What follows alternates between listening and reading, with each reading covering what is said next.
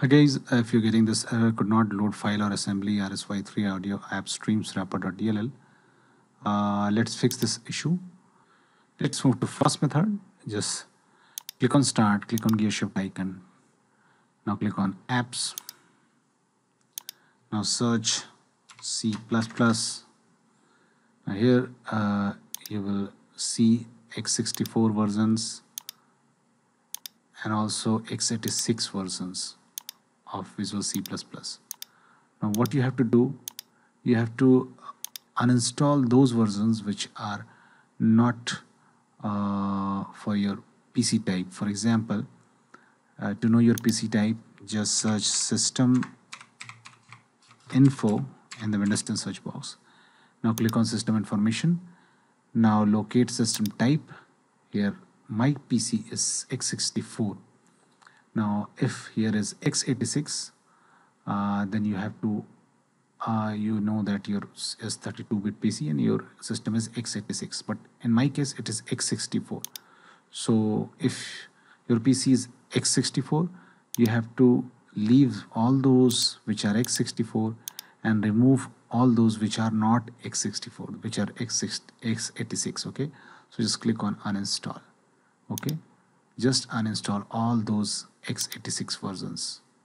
Okay, uninstall all those x86 versions. Now once you have done this, let's move to step 2 of this method. We have to go to this location, okay, and using any browser of your choice, and now download this on your computer and install Visual C++ Runtime Installer. Okay, now once you install this, and as soon as the installation process is finished, your problem will be fixed.